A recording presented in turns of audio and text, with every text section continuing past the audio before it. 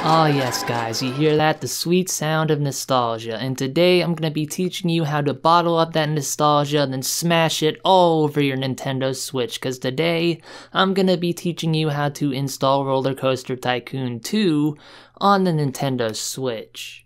But before I continue, I want to clarify some things. This is Open RollerCoaster Tycoon. In fact, this will let you launch both RollerCoaster Tycoon 2 and 1, but in order for the homebrew to work, you actually got to own both them games. Well, you only need to own RollerCoaster Tycoon 2. So let me clarify this again. To get this homebrew to work, you're gonna need RollerCoaster Tycoon 2. There's no getting around that. You can't just put the first RollerCoaster Tycoon game in the folder after extracting it and expect it to work. Trust me, I tried. That ain't how this works at all. You're gonna need to buy either the COG version of RollerCoaster Tycoon 2 or own the DVD in order to continue on with this tutorial. Now with that said, if you got either the second game or the second game and the first game, we can now then continue on. So first of all, we need to head on over to the GitHub page and download the zip. Now once we got the zip downloaded, you actually need to extract that zip and put it in the Switches folder on your SD card. So when you get that finally done, it should look something like this. You should have a folder on your Switch's SD card, and then when you extract the files, you should have a folder called Open Rct2. Now from here, we can open this folder up, and you will notice a few things. We have a folder here called Rct1. That's for RollerCoaster Tycoon's game files. If you were to throw these files in here, you get the bonus maps as well as the campaign from the first RollerCoaster Tycoon game. But in order for this homebrew to work, we got to have RollerCoaster Tycoon 2. Essentially, those maps and game files load into the second RollerCoaster Tycoon game, which then gets loaded up on our Switch. So you gotta have RollerCoaster Tycoon 2. You can either just drag and drop all the files from the COG release into this folder, which I recommend. You don't really have to do it like this, but if you do it like this, it's not that much bigger in terms of file size.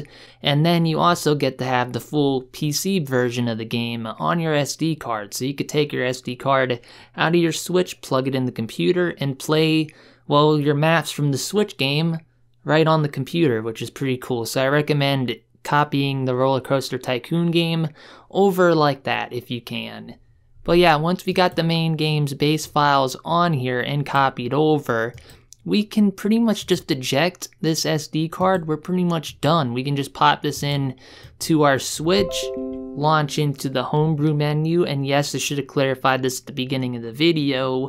You must be jailbroken or well modded for this homebrew to work, okay? So once we boot up our Switch, either using our jig or our computer or whatever other method is available out there, once we boot up our Switch into the modded firmware, we want to then check the homebrew menu and make sure that the Open Rct2 icon is there. Now before you get all happy and click on Open Rct2, you can't launch the game this way. If you try to launch the game just through the homebrew menu, it will not work. You'll get a black screen, you'll hear the nostalgic sounds, you just won't get the nostalgic gameplay. So to actually get the game to work as intended, we got to launch it with more memory, so to say. So to do this, you just back out onto your home screen and launch any other Nintendo title or game that you have on your Nintendo Switch. And while you're doing it, you want to hold the right trigger, the same button you use to hold to open the homebrew menu. Essentially,